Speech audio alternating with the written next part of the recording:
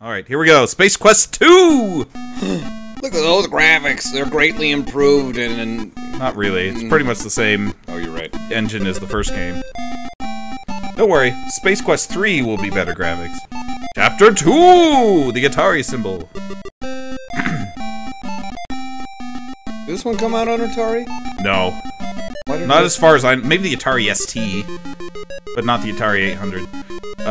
Anyway, Vohaul's Revenge is the subtitle here. Because if you remember Vohaul, and you probably don't, because he wasn't even in the first game. So, but he's taking his revenge! What? At last, my arch nemesis. Have we met? No! Yep. But I hate Mark you. Crow. Yeah, we do a lot of retro stuff. It's fun. Sub-styley, a shout-out. As you recall in our last chapter, you just foiled the Saurian's fiendish plot to rule the galaxy by using the Star Generator as the weapon of destruction. You became a hero by saving countless lives, and blah blah blah blah. Life was beautiful. Just like that movie that won an Oscar. One Flew Over the Cuckoo's Nest? oh, yeah, that one. Did that win an Oscar? I don't even know. But heroes come and go, and people soon forget. Your celebrated hero-dom slowly fades, leaving you, once again, a janitor. The promotion to head janitor was no consolation, especially since you are the only member of the janitorial staff. Nor was the transfer to Orbital Station 4. Sweating like a pork beast in a pressure suit while relocating space debris in zero gravity. A pork beast? A pork beast. Just wasn't your idea of a good time. Sweating like a pork beast. Life sucks! Again. Wah wah. So here's the place. Xenon or 8-ol Station. It's not Krypton. It's not argon. Or It's not- helium. Or, can you name all the noble gases? Radon! Radon! Sir Gas the Third. He wasn't that noble. Oh, that's true. Okay, so we gotta type in our name. Do we want to go to actually Roger Wilco, who's the guy's actual name? Sir Flatulence. No. Or do we want to keep it Jan Itor Fred? Jan Itor Fred Waldo. Oh, we gotta add the Waldo because we missed it last time? Yeah. Okay, Jan Itor Fred. Oh, it doesn't do it. Get rid of Fred and put in Waldo. Well, this is a slightly different guy this time. In Space Quest 3, they'll just make you Roger Wilco. So this is our last hurrah for Jan Itor Waldo. I hope we'll be able to find him. Get it? Yes, I get it. There he is, right Orbital there. Station 4 is one of many orbiting Xenon on your home planet. At least one of 4. That's all. Now, last time they said Ernon was a galaxy, but now it seems that it's just the solar system. So that's depressing. We begin this chapter of the story. We find you, Jan Itor Waldo, ace janitor, doing what you do best. There's no sound in space. This is so unrealistic. Also, what kind of sound is that? A beep emanates from your wristwatch. You release your grip on the broom. Goodbye, broom. There it goes. Bye, broom. We hardly knew ye. Him cleaning outside reminds me of Bernie from WALL-E. Oh, right. That short from the WALL-E movie. That makes the 3rd one this week. Wait till your boss finds out. Speaking of which, let's look at the watch. That beeped. So we got H, C, and T. Press H. What does H do? It wigs out. This is your horoscope for today. Keep up the good work. Today could bring that big promotion you think you deserve. Don't take any wooden buckazoids. That was dumb. What about T? Time, 11:26. Temperature, -47 degrees Celsius. Ouch. 11:26? Is it actually? It might actually be 11:26. What is C? Oh, C's the boss. It's 11:08. It's Ron Jimbo. You're right, Waldo! Get in here on the double! You've got a mess to clean up in the shuttle which just returned! One of the passengers got space sick on the way down. Besides, it should have been done out there an hour ago! Get a move on! That was nearly Cookie Monster, but hopefully not quite enough. F10, I'm done. I guess I should start saving and stuff, because I don't want to die. I mean, I do want to die. You can die just by doing this. Ah! Due to an obvious lack of common sense, you've stepped off the edge, lost your magnetic grip off the ship, and drifted to your death. You didn't drift. You fell. You fell straight. That doesn't make any sense. Oh, we've actually got a death theme in this one. Way to go, Wingnut! Once again, you've demonstrated your inability to sustain life. You quickly glance around the room to see if anyone saw you blow it. Oh no! The whole internet saw me blow it! Well, or like the 3 people watching. Hey, that count, I guess. No, you guys are cool. Yeah, we like you. You're a lot better than those other people that don't. Yeah, than those jerks from last week. Oh wait, I mean they're the same ones. Oh right. Whoa! Look at this. Look, you can walk on the wall. That's awesome. I like that a lot. That's pretty cool. Oh, Space Quest 2. So apparently there's gravity, artificial gravity on the or magnetic gravity on the ship. It's just you've got magnet boots on. Okay, and then you just fall off the side. But you fall off the side because the magnet doesn't, you know, extend around. Maybe there's a plastic part. Anyway, we're being decontaminated, or we're having a disco, or we're being contaminated. Ooh. So here we are once again. Let's open our locker. Looks slightly different from the first game. And here's what the room looks like. I meant to look in the locker. There we go. Let's find a Cubics Rube puzzle. And your jockstrap.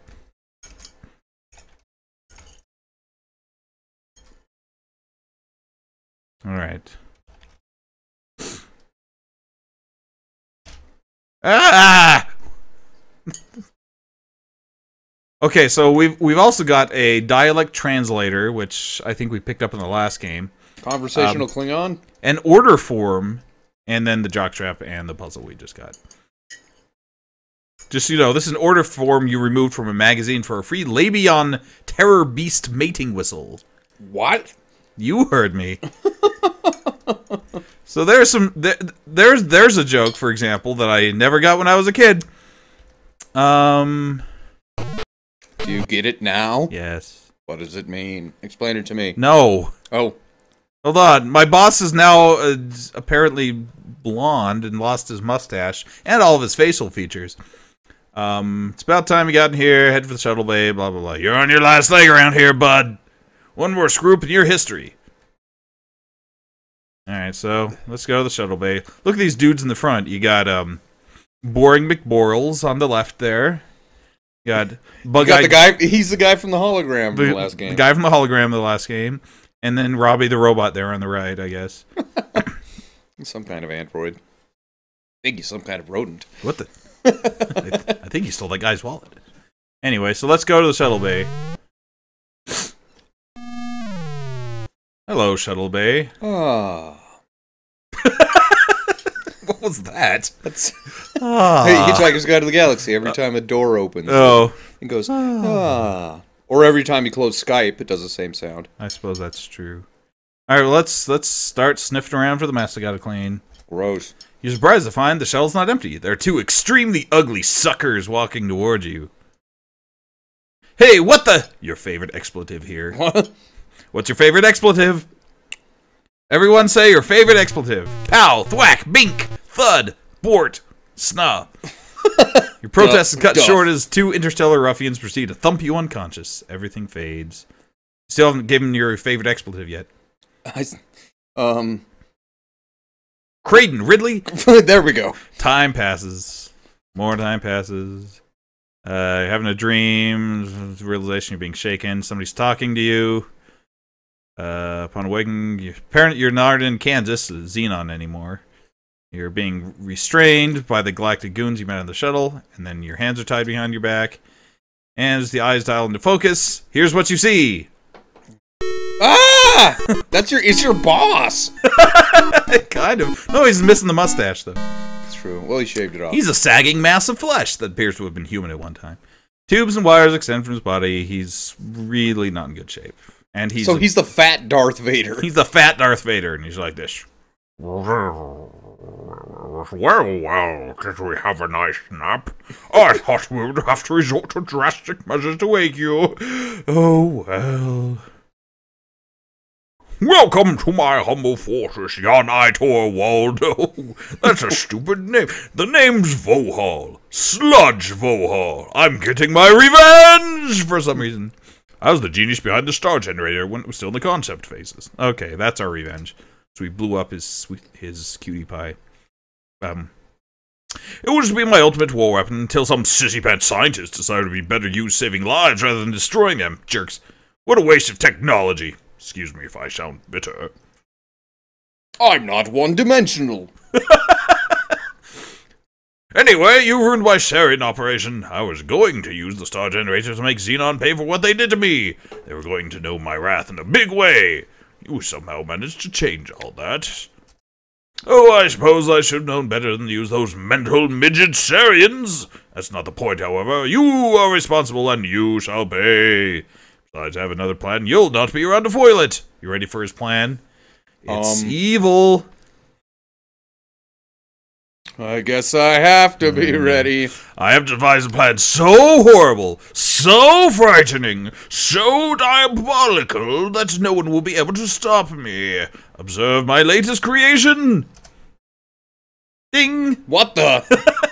I intend to infest your planet with thousands of these genetically engineered door-to-door life insurance salesmen! Wow. Yep. I will at last reap sweet revenge from the scientific community that mocked me. At least they're not Jehovah's Witnesses. Hey! But my plan was to kill you, but I've had a change of heart. Looks at the hoses. Forgive me, I'm a kidder. I've decided I would get much more enjoyment watching you suffer. Sorry. Just looking at his head, that's what he's doing. He's escorting you to the service of labor and will perform many painful hours of manual labor in my mind. Be seeing you. Also, what's with the news guy behind him? What's going on? I'm kind of interested in those monitors. Oh, I guess they're gone now. Anyway, you get injected and drug onto a shuttle. And there's his massive asteroid fortress, which we shall, of course, not ever infiltrate later in the game. That would be silly. Ow! Also, these are apparently the monkeys from Planet of the Apes. Yeah. After touching down, you're in a hovercraft. Utter despair sets in. Well...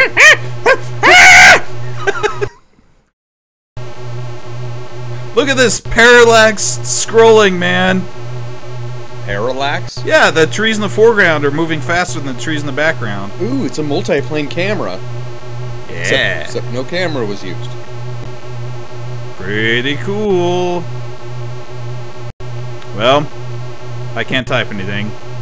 Or do anything. So, how's your day, monkey number one? Well...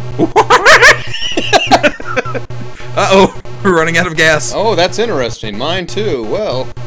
Well, we're out of gas. Uh-oh. Pie man. Oh, great. Well, I suppose we're out of fuel. Way to go, Gorf Breath. What?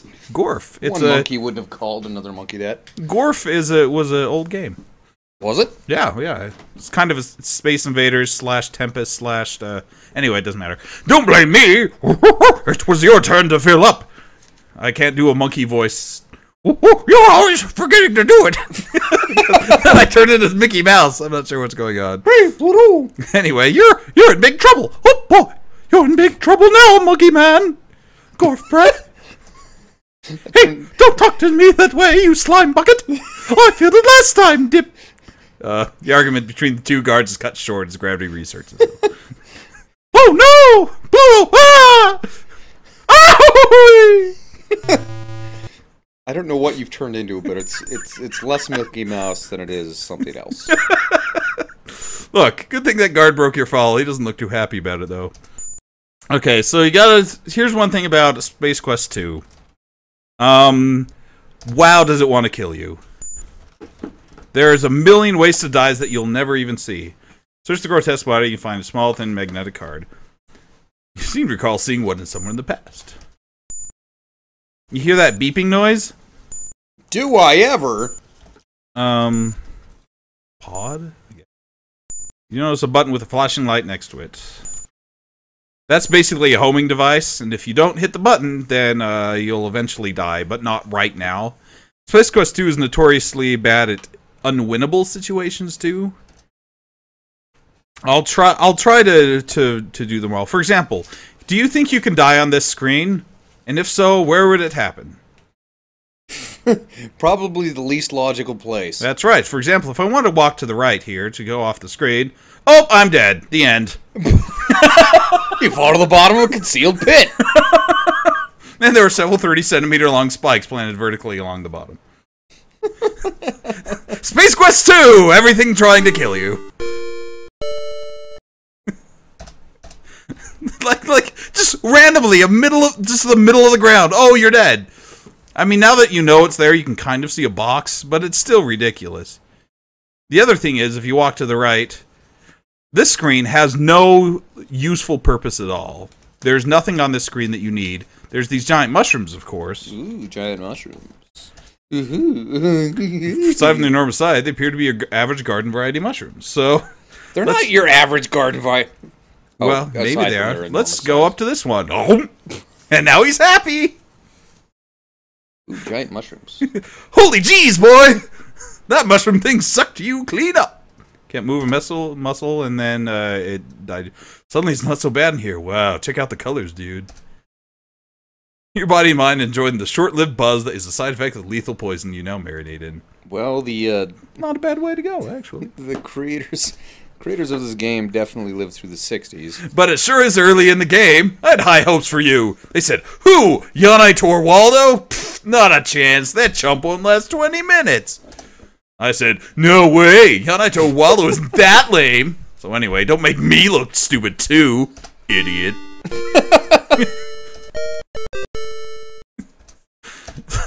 Really, half of the fun of this game is just dying. Just dying when and just seeing the dying messages. Idiot. This is just what happens when a DM gets angry. That's what chat is telling. That's what chat says. Yeah. Okay, so this screen looks like nothing can kill you on it, right? Suddenly from somewhere to the east you hear a twang, followed by a high-pitched shriek. Now that doesn't sound deadly. And You're actually, right. That's not deadly. I think there's like a way to die on almost every single screen in this game. At least starting, here in the jungle. But your ogre's gonna come get you. Oh wait. No. That's another. But if you go to the east, oh, there's a guy stuck in a tree. Hold on. I accidentally walked back. Now he's gone. Oh crap. I think that's unwinnable if that happens. Because you're supposed to free that guy. And then he helps you out later. I didn't know he disappeared if you left the screen, though. What on earth is that? Look, guy. The little creature caught in the snare has thick-looking pinkish skin. Looks to be less than a meter tall, and he doesn't seem too thrilled with his predicament. So, well, at least he stopped moving. Oh, nope, he's moving again. Untie dude. Hey, it worked! So then he looks at you. Before disappearing through a tiny hole in the brush, the little creature gives you a long glance. Narrows his eyes. Shakes his head.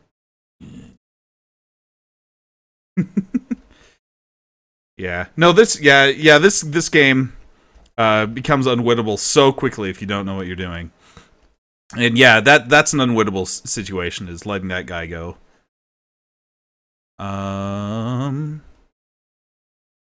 So, because he has to come back at the end and save you from the mother brain. So he can't go north. He has to come back at the end and get zapped by Mordak. Here's something. It's not unlike the hovercraft you were locked in. So you have to hide behind a tree at this point.